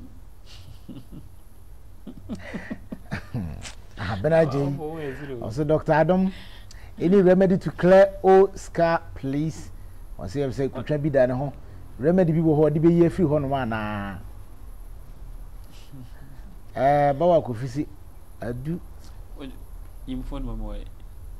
you try actually capture in English and kebe bo mi wo bawa ko fi who say missing kind of say please sometimes I see cocoa on my eyes. No, I say please sometimes I see cocoa in my eyes back or see the near chi or tell cocoa honum and she can say hey Dr. Adum receive Dr. Adum so can receive pass day and our dim asre kakra my gloves any remedy for cocoa dog cocoa just cocoa questions in one about Helena Opoku say please tell him to show us type 1 diabetes. Tina Ebosi good job. And Spaniola say thank you dog for educating us. And also a comment in my for comment bra na yebekin kan na ye dia ma the professor show no edemu life Sunday the American kan comment no the next time comment no e ba na yen kan ya e bia na show no edemu life a recorded show and the comment the intimi kan ba na edemu life so o comment ne ba yebekin kan na e dia ma so YouTube page no subscribe you go to YouTube Click TV now I subscribe to the page no for notification button ne kan so the be the content bi ato ho no ma ubenya na wahwe in terms of dog yento ye no so remedy for constipation yedi kan ho asem dada ana meboa constipation yenka wa okay last program okay I refresh my mind obisi ni yema team Emmanuel Henry Bonnie or say any remedy for constipation agree or say good job constipation we want to compare offense pan kama ba ese mienu lamps ya pa mienu na pa mahogany ne back no koma kata o se o mahogany obi abo mobi na oba no abo no 25 minutes unu anu import na fa 1.5 liter no fa no e bia fisi na no njo ojo CV fogu bottle mu manenom afanse disposable cup small one no anapapa ko imba ko anapa no ono with empty stomach no on mama ne sa obo se bia be kama na che se odem fu a nti wanya wayi ye kan say mama Henry I think say what the amount edam soko Mariana Al-Hassan was a good job. Nicholas Amo, may God Almighty bless you. Bless Click family. Nancy, please, are you on WhatsApp? Okay, you know, it'll be so good question. Dog, you want to you share live now. You see, you're calling him, and I said, "Hefa." Say, you can boom. Okay. So you don't limes na so bi in physical you know gossip. Okay. First scanner here that's also. You would share monitor tab no. Na you what say go on limes ya. Any limes ne nstrue no say ne fruit no. And then the haban no. Which is leaves. And then the roots no. Ukaboma. Oh, ukaboma. But we did you ma be to say bia back and say just say ne honam de bia ne honam ye dia nti ye de honam ye adro de bia honam ye wo ya de bia complaini se bia ne honam ye ne bia no o se wo ye hodro because honam ye wo be da kwadwuma wo se I say obeda bo so na honam ina bubu wo on sa no e bia onye bre yare wanhwe ya ade be ye kase nti hu ni sa sign pe se honam ye wo ta ye wo pe wo ma de pe the leaves ni bi na pa ankache na gasa the fruit ni na pa the root ni bi kakabom no one for 25 minutes num na pa na yimbre and pa na yimbre with small size of fan say it's disposable cup no baako na wosuso wonto wonuma na pa baako yimbre baako na wonuma bo say ade onam se na wonam ye wo na eye kru na aba wonam die ni mu a ono adu na wonam no be dressing up amo be internal dressing at amo okay yeah enti wonam abo se wankasa o tiapo ana se o sa ho yare no wo sa ho yare cause onye easy ya obi wo a wakase emu be nwin bisi be nwin asai bisi but me mfa wadun ko ho just num na tiapo ma yare se ne hia oni no hia na wonim ankamana gasa otimi bua ankama no ene ni no ene se ni root ni hunu a na wonuma ebo se bi obo ho ban ma ade fa ne kidney stone entumi nchew oh okay obo ho ban ma ade fa kidney stone bia no entumi ye de emba ane the kidney infection de wonya de biara da e wo de fi wiase wo de uta ta no no wiase Ghana na bibifo no se bi de bia mo pese ye be yare ase ya ye hodru oni se etwen se be yare ase ya ye hodru disable ade tire Ghana for bi mu na bibifo ye tisa broni o make sure say every month and I say every 3 months bia na o be pese o ba ko check up a say bia okay o wapom dia na bibi ni ji se ne dan ba ko sen wiem na ne na ba ko po se yimpo onko o be twen so be aji mi wo isi answer you need to recover your hospital because ona mo no o ka chere ne buzi so yare a e bia sabi fam ko yin ho fam ko oni bi and nti bada wa so owu no ene buzi fo wo se o yi di wo wi o se yemfa ntum rikan ko ni pe ne wo wi no o ansa na mo de ko but anka oho na anka mo ayede a sheda di na ko check up akọ say and no anka sa na nti akọ for doctor mo nyam fine but say mo say den Ghana just 5% of mutimi sade on po sande no che wakwacha brichi kakra mo ko si ho life ni kakansa na wadimi ade na diwe me ka chiro Ghana kudie me oyi obi ene wo yere a o tumi so anu ntem edi sa na do no pa mo wa yi week ansa o tumi ka so pe dry but when say sa lam je ya kana asemi ene wodi lam no ne yini no onoma eba boa se sebi wankasa untumi ya kidney infection bia sa so wahra waso bobo no ho ban ay lungs no obobo no ho ban ubo wahra no ho ban so na ade e fe no heart nso ohoro heart no ho ankama ya kan wasemi papa on the fomo ankama ni fruity ene sebi ne root ya ya kana asam no potum da bo se bi wakoma ho ban ma na yi wonu no ma obo wakoma ho ban na wonim wonu no ma wonu na napa na nwubre se wunye ne root kakra na ope ne fruit kakra aze ba ko mienu na miense bi na wonu a wo de man yaransa wo ho na wanom na wanom okay ben sa wankasa bo se white kama ma sabe yare bia yare ento ansa wo tumi kasa opedro ano yare po nipa ntina pefo ka se nipa ta focus ni yare nipa ta focus ni yare botumi asra bibia wo nipa da sene ho atukwan anapo da ko baby but honam de mutumi sire mutumi sire ko bibia da onti o se wankasa ehwe ohuye ehwe osuhusuye na yare afa yare embo ipo ha sabiu acha by 6 months so yare acha 6 months be yare even po de 6 months maka na kaze go 2 months obe firi so yare adai disable oraho mit chese me ya say easy ade di ye betwa say be yare ansa ya ye hu aduru hwe yakobon adom hwe emra yare kudiewu bae yare kudiewu a covid-19 bae hwe amofo a yare we kuku omo nimpa pimpim o wo wiase na yakobon adom wo tiase bibia nya wotimpa o woyefu nya ya wote o ndi obi aka obi anda oka wosu nda obi ka na muji di afrese o mu a o se wode ndase ma yame na obo wo nimpadua no ban obo wo nimpadua no ban bebo ho ban kwa ben so edure na wode ba ono na o so we edure na obo na ho ato because onuma yesi ade no se na eti no immune system ye weak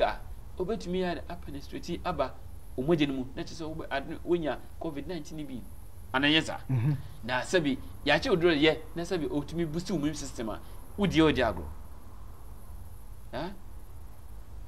wonya lambs no ne root ni bi wonya lambs ne fruit na gaza wonu anum a immune system booster dog mesro diabetes the other sample super could be mom because questions na ye bana it seems say people are very interested in the diabetes the kaka you know everything ona na ho hwe yo pa what fan say the leaves no lambs no leaves and lambs no fruits na lambs no the roots no miensa anamboa no for 25 minutes okay mesra say ebo o de ademana ana so oje ade wo wa onum baku mienu na ho se o okọ hospital so ana se on machine mi ofie otiti no wo hwe se o otese wo se o sisi ade bi okay bia manya ne saka bia de o hwe se o sisi ade matiapo mami anya sa o David na gasa oba se na oye no se na obaye ma wa gasa wo se David so no wa gasa wo se David na how o se bi o type 1 ono ba wo insulin ebi o insulin no ono ni dey dangerous also make sure say obon for good 3 months 2 weeks 2 months 3 months 2 weeks no obon beju wo no insulin no beja ho emra wo sha say wo no na wa sha say wo no insulin be ko so awo ada wan wo no oba how na mu no no ma adru say we take 1 month na we take forward 1 month equal 1.5 months equal now also we check that time no na edru no asati eye juma ebidru na we no nti omo se ye no busu miensa ne tape mienu a bomode na ye na ti apo tap 2 wo de bomode na num 2 months 1 week mami 2 months 1 week no manapa enyibre but ade ba ko ne say ya kire say no ma ade we no sani bana asoso obedidi anadwo mi why no anadwo didi nso otima onya diabetes enti ne pa kire say ade we mendi o si medi dada man kwa ha o se ho na mi fi ba no ni pa kire say edo na wonum no abeboa ma yare na firu so na mu no ade we ni maye mesre munye dro no wono ma bo mo de didi ntam okay wacha at least by 5:30 then na ko di acha 5:30 ko di ni wi dada because by 4 o'clock me no ka say me yan diabetes bi o but by 4 make sure me team media na me odi se fufu na media bi banku na media bi around 4 na media bi o ama awro me sadada wa we diabetes obobo 7 na afina ya kan banku ye dey ba ebobo 7:30 to 8 afina yesi fufu ye dey ba no wa trust we di huam we wi so wa di coke ni fanta bi agugu so ukohwe obi a odi chese oyare na odidi na se minerals sincha adai wo yare wo sa pa minerals ada top ediano we di no ebi wo di na se mineral bi anka ho on timi di pocho amadi sadi we je ubutimi yakuma yare o ubutimi yakuma yare o fufu ni siwa wudi akwa di minerals si wo na chese onyezi wo de koba akohwe koba horo wo de fo ni push ensa hodo egu ene ma wo se nipa bema pa bema yefo wada ne yefo ada ne nanso ti se onyim be se 9 months na se ni fufu si nanim na ne sasi ho na otwitwa mame easy na wo yare wie na wa fre Dr. Adam miss almost me pressure oh Dr. Adam show look at this eso wo yare ya ka che wentie oh nti wo diabetes type 1 type 2 type 1 so no good 3 months 2 weeks mami okay o dia no to aso wa kwa kasa beti das adanse a kyanya me ankama na haban na ankama na aduane na ne nyini no onye di bia na aba no benya sei ubehia na aba no o depend dudu na opasa ono se bia opasa ono no kasi galon ba kwa o so unya makma ko ten na baboa makma ko ten eye okay na nyini no akumie ni bi woda ka ho me David syndrome obi o bati wo pe bia me meto amo on se me na ma cho se we free yeah free o se ma cho se yare bia wo mo na dro bebre awedro mo awedro ya kan wasem awedro awedro no ya kan se ye 2 months die ho ne wo 4 months awedro ho okay ye 2 months and 4 months die ni na me ka cho se sadro ina no ye to but ye childro a na so amfa na so from say Dr. Mpewe ya meto amo mini ko na nipa ne ko asa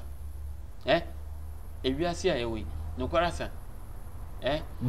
wo kan ko a omosi wu na wodi intro wo obaka no ko no so wu na wodi intro okay ebi wo hypertension ana high blood pressure no low blood pressure anapo o high cholesterol ye wodro na e beto amo we really so pepe ebe mo bi yin mo jiedro abri na ba make me no kakra ana ma men ko break him ra all right abusiafo I click TV ejumadi atum the spiritual drive na ne ya transfer me Dr. Adam ye pe ma ko yenim me twa no ho aba me ba bibiri na ho awe san e de ato so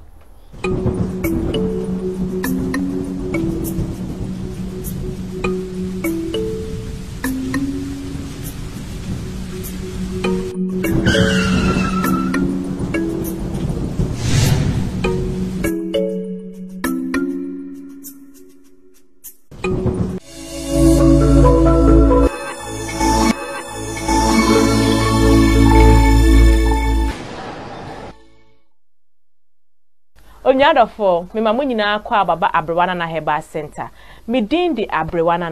na onim se eba haban mamudia otwede ampo Nyankopon e di adom me na me pacho se wo hwehwe ya chiri kwan so aye kuma Santasi new site se oba Abrewana na Heba Center ye nyama bebre wo honum sunsumani yare honamani yare se o hwe me o hepatitis enye se yeyi amabia ka yeyi yare ni nyina free system no diabetes asthma opawo yare bia etete ono tutumi ka ne bra Abrewana na Heba Center afen so no sunsumu ade bia e ha ono wa odwuma sem aye basa sunsumu de obeye bia enyeye tutumi ka bra Abrewana na Heba Center na oba otwedi ampo Nyankopon na me so ne haban nuro so be ma ho ato empo se wo de yare ne ba ana wo de ade ne ba na se menni hu ande bia ya mema wo anyama akoyusu na maka se sign bra na on sign bra no na otwedi ampo Nyankopon aba be yi bibia a me da esumu na me de haban be kan na obehu se ampa eduro e wo honom afenso ebia wo hwe me echichi untimi mba ya stre ya ye wo oils a ya ye bebre a wo de stra de for favor awaresem wa odwuma sem enkoyie nyema enkoyie ye wo oil ene ne samna e wo hanom abetimi ayusu enyema bebre wa abwana na heba center wa opa awo obare se sunsun bi na ye wa ye ma osem na ne oil wo de kostra bibia be ye kama se opa ye kira kwan a ye wo kuma asantase new site wo de ye kira kwan enye kra enye we kra faka na bra santase udu atwema kwa ngoma bank honoma ka se oba abrewana na heba obia de obeba abrewana na ye telephone numbers ni se wo hia ya betimi afresi number we so 0249985916 and I say 0243365662 baby bia owo bia no freye na ebeje oso abrewana na we say wellness through nature.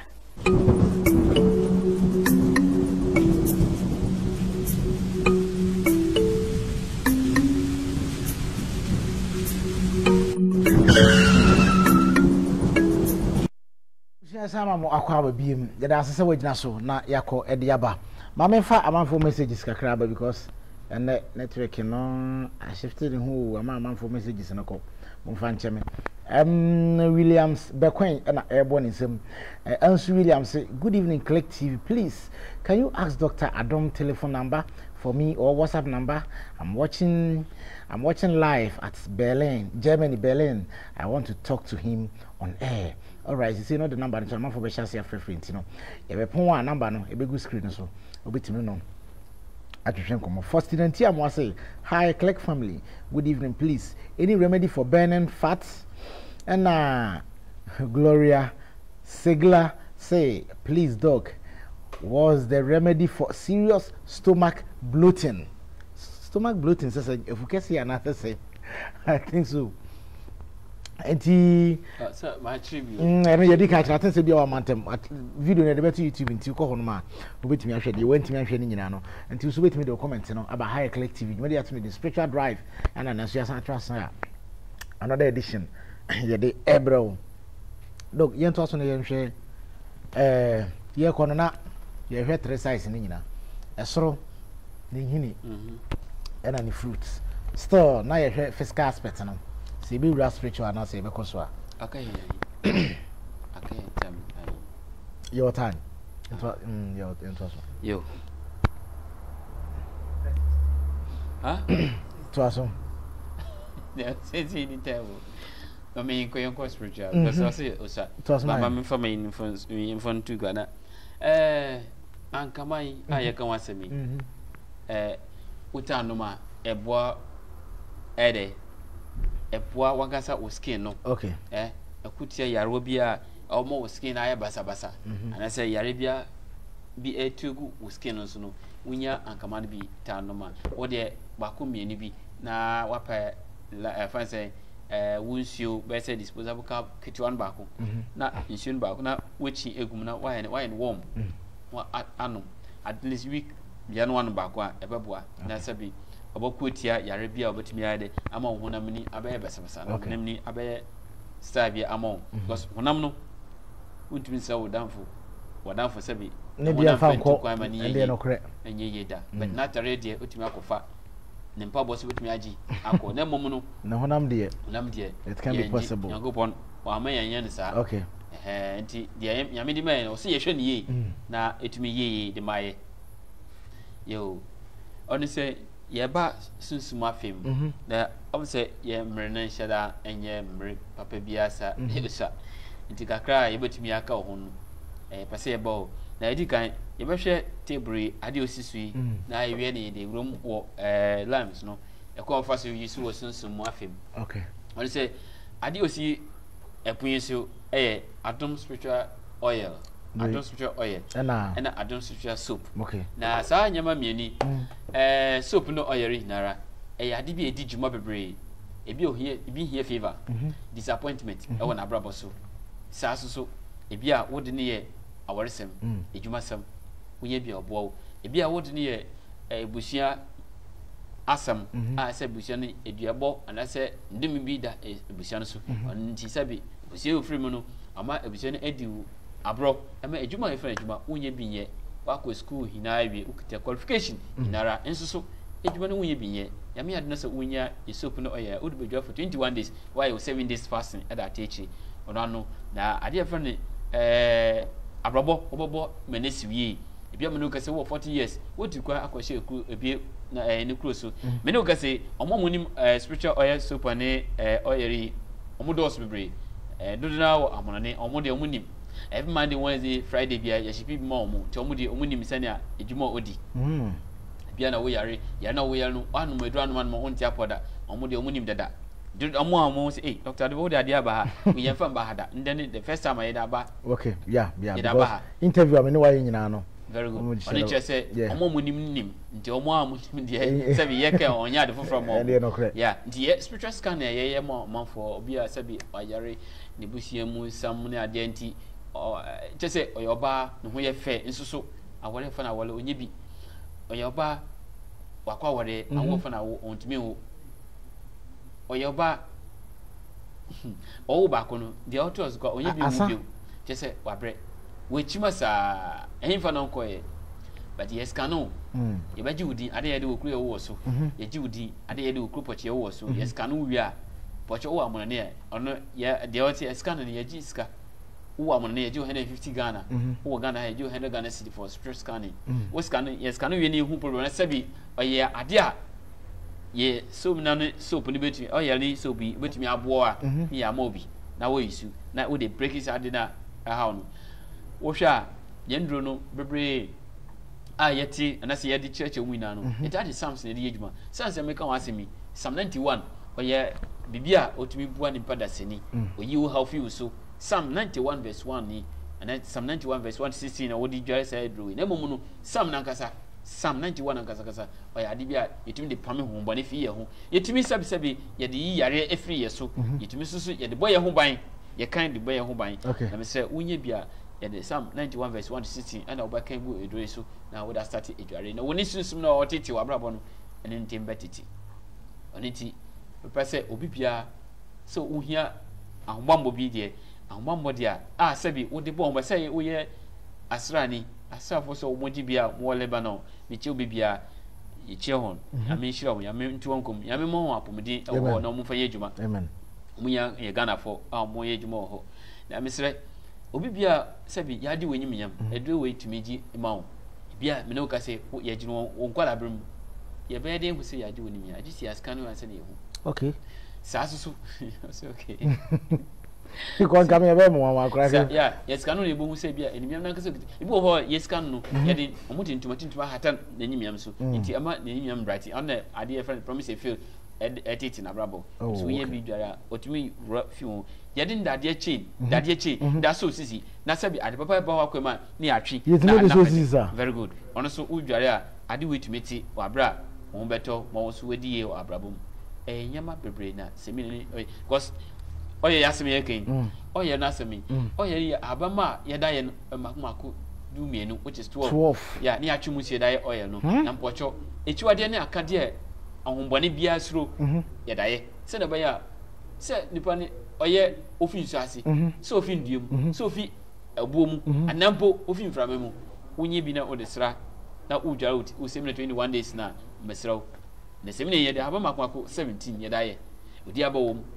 abrani atwate wom nyame bi wana mewu wom 17 nyasem ketwa nyame bi wana mewu wom akrampa ewom sansusu abrekuni wom tese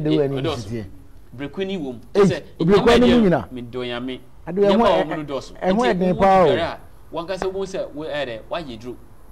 wudi dware wankase bo se yes edro papa na wa ye no we nya koku we kotwa bo anu moje ko yese what dey make no we nya kotwa bo we ko yese e wo bola wo yese na sabi hunto pocho we udware wa hodemu ye ndware wo bola so udware wankase wo dwaye wo demu 21 days 7 days fasting first week no be your fasting no pocho we bia we ni problem we ni obi ani asam o so dware na wankasa wo dem but we jo yeah wana also dware na ka ko jo obi wo bo de se ko jo bola so we nya bola so dia dware wo dem wo dware ye wo dware na meka no okay se bi wo na wo ni ye dware wo ni dem wo dware abo I just say un ko dware wo bola so dware wo fie yeah wo dware na wo dware se ba ya obi bia be furu so first week na first week na ona obey 7 days fasting ya ya ka fast na be na akoma tu nya 6 nkuna odi yes adrowe but my 6 to 12 oye juma 6 to 2 oye juma de o wakoma so wo didie ni say bia me ye fasting me ntumi yen 6 to 6 a na wo betumi 6 to 2 a na me betumi tie o bible through eduna wo ye na me beti dia wo ntumi wa hom ntumi no me fa say wa obey ebi o 6 to 6 wo de mana ayi obi wa to so ebi o so utwa o ka say oyen 40 days ko betumi aye but when you 40 days asam we just 7 days fasting so for now sabi omunim dia omunim also so for no mu hia omu de for 14 days omu ye fast 14 days na omu jo drum for 21 days 14 days fasting 21 days bathing on the omu amunim da so for mpase omu sunsum ye di so for mpase sabi omu ye yame adwuma no so ni sabi nanka sani ni antumi tu na dru mpase sunsum ye di dia atom so je herbal soap atom so je oil ono na obo omu na ho kan o mo bi asem o USA Germany say dey ba obi be Jamaica ni bi no na say ho asem to say very good say chima na ode no and say ono chima na ye den chima ya ade bia ndro bia kofo tibi ka jiji na fa say bia wo store na won menyama me ton wo no wo so ton okay enti ya ni say nimpa no ye oba store ho na obo ho a obetwitwa camera ewo the phone betwitwa camera wo ni store no mu ni shop no obetwitwa sa ne boys nso hu boys o moto ade no mu hu se na oye no wo kra wo hu se otwa be se oye no o this twi ndom no ko no ho na ba se woman ba ma ask an na hwe se last year moto ade last year sabri na meto ade skampo ntumi nkan ba nde am no gase obi ko ndimi dwomu ye store nim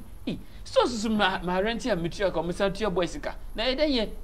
Dr. Dumpasa was scanning na me hwa de why monsieur Mati me scan na mu se lady bi ba ho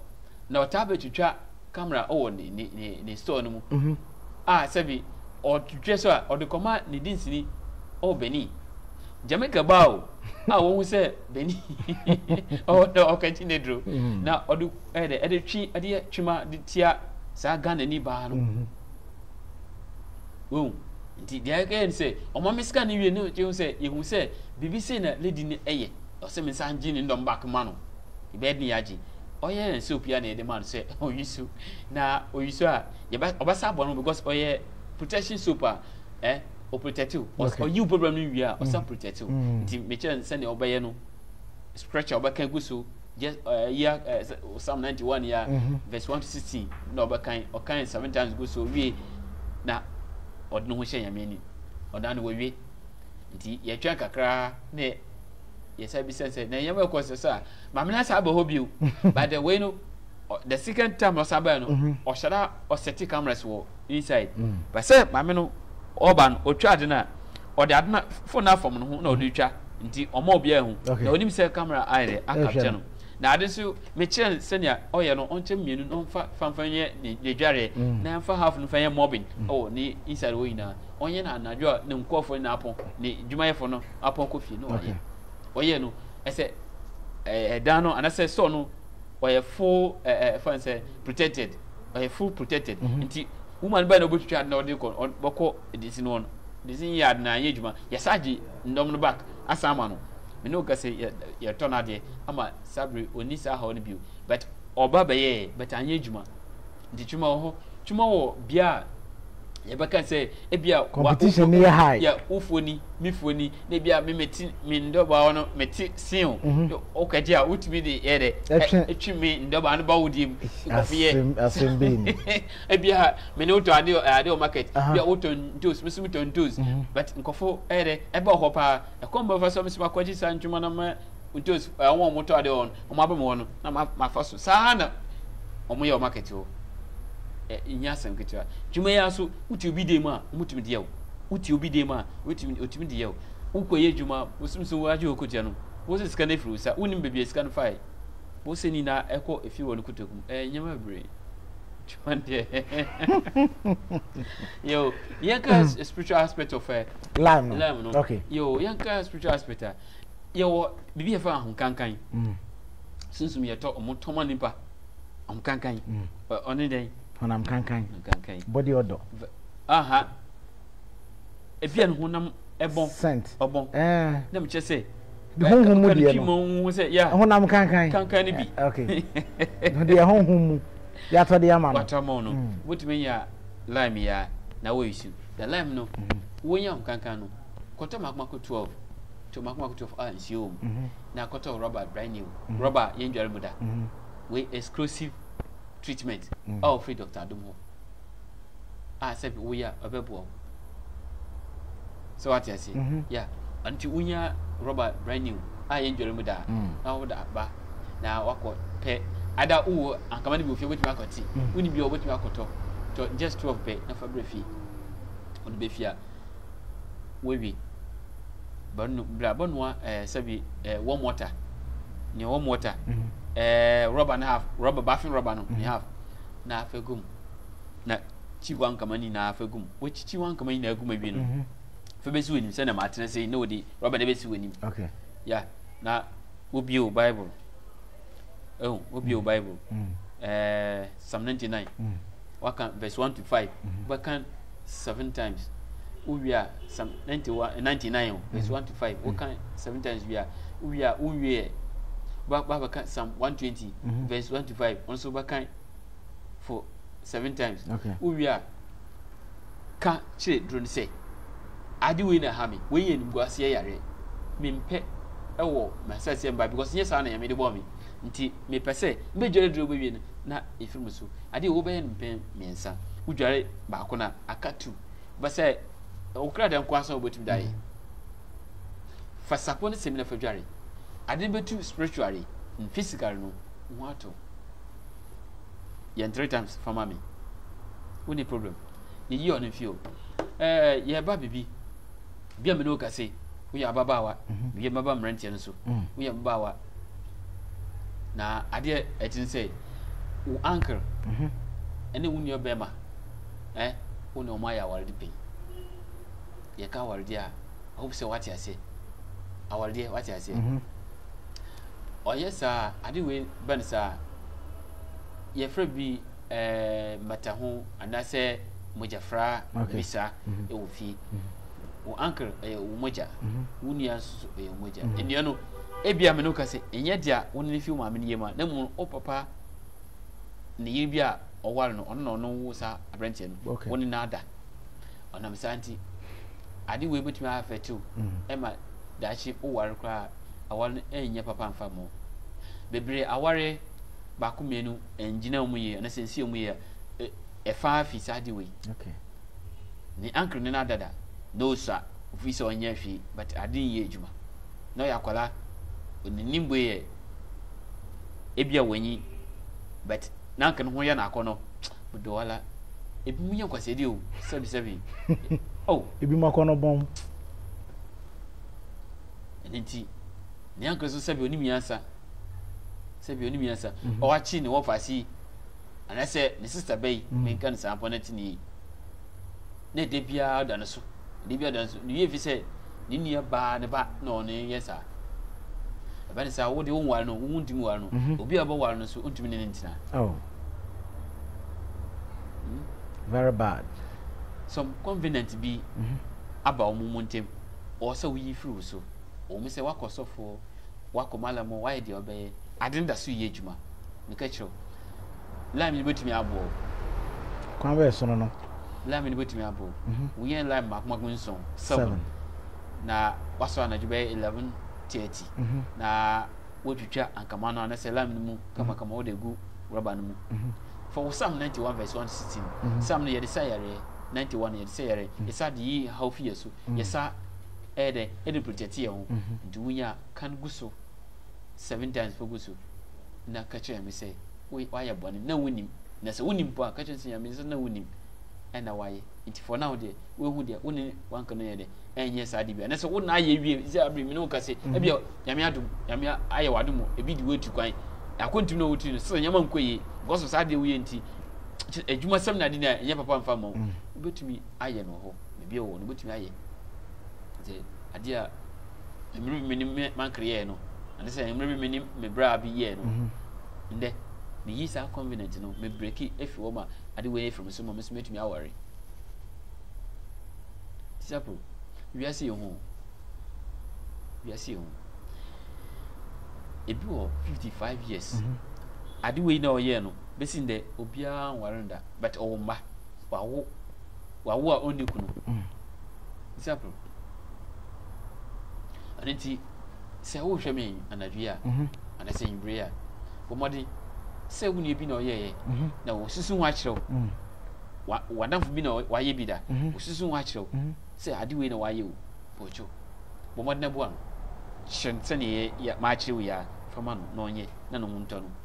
confident obeti efiro che say we break is ad na efiro so ye on efiwa wo abrantie no so a wo di sa adwuma no so oye anchor no bomodi wo so koto anka chwede ne bi makuma nso fair sorry anaju 11:30 sorry wo anchor also we fasting 3 days e de ka ade wo ye no ho wo die ne yakase because wo kura po na oni aba ne ye de ya wo kama obapene so pocho wo di ne so nti wo be 3 days fasting ate ade wo ye n'echi no so wo de wo sam 91 verse 160 na wakan 7 times egu so na wo de dware en so wo so anchor bi obo bia wo de be dware one day na wo be dware ada akrada no na mu no ono be ma no be fasting 3 days wo be twitwa na then obe papai mu betwem na achichi nsuo na gum okay na wa dware sa edro na anase nsuo na odafra ya ankama no nsuo no odafra nsuo no betwem ode bedware on pepa no ho bedware on pepa no na mo no uncle ade we waye no ebe mo wa brabo aye obesa wa hwe obe konmiseni na sabra me no ka se ebipo atna start wo no nsa woni bi ade na fi yema ko agya nsa no but wo ko adwuma kakra bi ye diskara ba mo no wa ko share blue kiosk na wa ko ye de aka ye ho adwuma enso woni sa ade we na waye oh yo ye fon teacher wo de ababa o afayefu no oni fayefu no wo ka cha ba ne say isia no bibia wote no enye wo fie o I say wuti bi nchen nti yen kwase yefu no lady nso hwe ni okose ade na ba ndem no kwase o muso abompai waye bibia nso so ade no obeye adwuma bidu me di bibi kakra etwem ho na masaba ho mi share lady bi nice lady pa o takwa side mi share no sister no efe pa na me hu no mu se nkwala di lichi spiritually no mu se nkwala di lichi na omusu frɛ no na me gia madam no na me chia no me stop no me chia no ka chense no ho yeso no ho ye pa mi se then na waye o se bra then na me ye hwe mi se mami me ho se nkwala di wechi wo se wo ye hwe me ho nkwala edi wechi nyam mienu nyamensa omu yinsia na omu di wechi adai o se bada wo ye sofo me se me ye sofo de me hu na me pese me nchiro ade a obeye because of that nti awale fo na wale wo nya bi because nipa no wo nkrampo no isi a no akọ wale wo na wo bre wo na mo bre because woni nipa no wo o ka che se ne wo ekoyi yes ne wo koyi o se wo yi mama akoma ko nsia anam boa because me hu se nkwala de wuti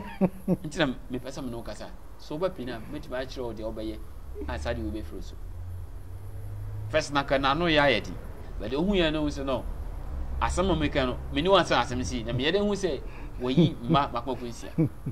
ansana o ede omelo a chechem sampa afidi a sio aton so brother isi am no kase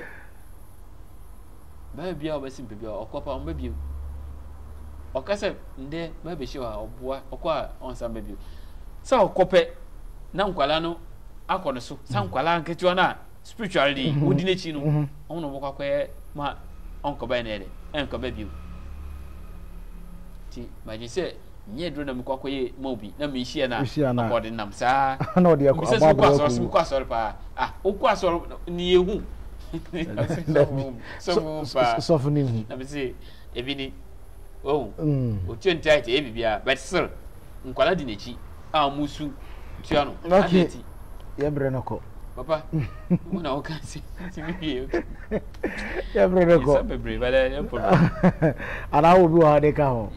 and this ad nyewie o no owie ye say all right ye wie na do number mama fa for messages into jana what the number no atujja Elizabeth Hagan said dog Thank you for teaching. Osinyankopon show. Daniel Segbefiase, thank you so much. Steven Ketia, now she in free Spain. My brother thanks. Sylvester Pia, also God bless you. Dr. Adam Emma Akute, dog, God bless you. Kojo Eshon say God bless you. And John Amisa say God bless you, Papa. All right, dog. Ya pese yemfa ya kasa edi adwene de chia ya be hwe asu fra ya say anomaso o che bia so yi ojebo so che to ma yi hwa enti there's something that can when lives in the whole money we crowd but say no mo kanu tam down yes yeah tam down ti yo me da say oh hwam na sabi opay soup na opay spiritual oil ni bia Tembia yo okay. 0242 067403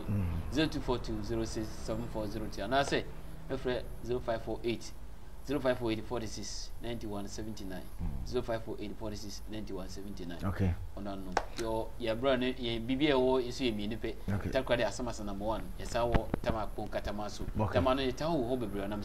I'm say every week we are shipping yama 3 times in a week, Monday, Wednesday, and Friday. Okay. Shipping yama ko omo here in fancy your product were outside no so we fancy diabetes drew high blood pressure drew high cholesterol drew just say away drew the here bia na yeba mo so upe busumi no na busumi 9 there yeba mo bi e mo waye we da see yamenka omo. All right, so we see yeba da won so ase Nyankopon hira wo sa wo jemre na wo share program no eyewo na wa maye sedia etie awrade Nyankopon hira wo no nka ho ombo ho ban abra wo ho ba asem onfa na taban enkata wo so said odi boy Israel for ho ban e wo stress mfie aduanan na wo ho ama asem no